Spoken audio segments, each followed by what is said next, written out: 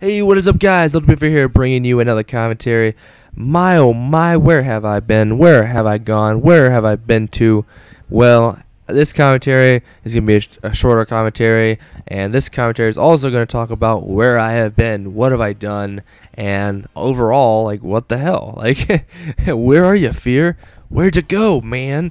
But, yeah, I'm just going to explain myself a little bit about my absence. You know, the time I've been gone, and all these bullshit skate videos that are just fillers.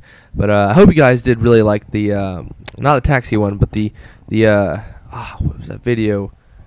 God, I already forgot what the video was. It was 2 weeks ago because I've been posting weekly for some reason.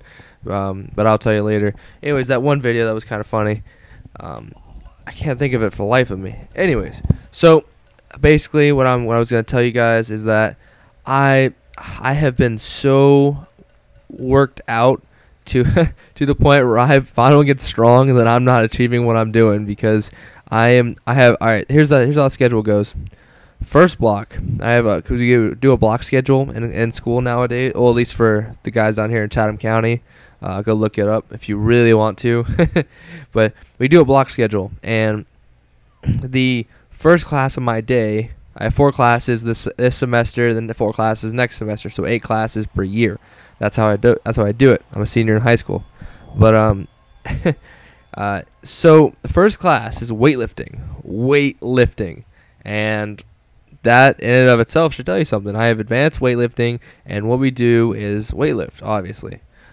But we do it in a manner which doesn't make sense because our weightlifting coach is a jackass. You know, he's an old guy who thinks he knows something, I guess I should say. But I'm not here to slander my coach, or at least the coach of the weightlifting room.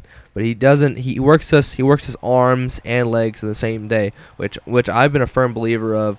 Work your arms one day, rest a day, work your legs the next day. You know what I mean? Because that's how it should be. Because what you're doing when you weightlift, you're tearing muscle, and when the muscle grows back, when it actually works back, it's growing back stronger and bigger than it was before. So that's how that works. And so I'm really stressed out because of that.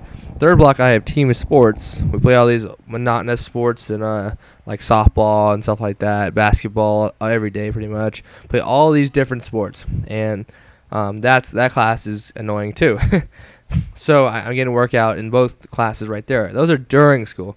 Now after school, I have a extreme athletic conditioning program. I do extreme athletic conditioning. Like we flip tires, we run through ladders. It's like football workouts, and I'm a baseball player, so I need it.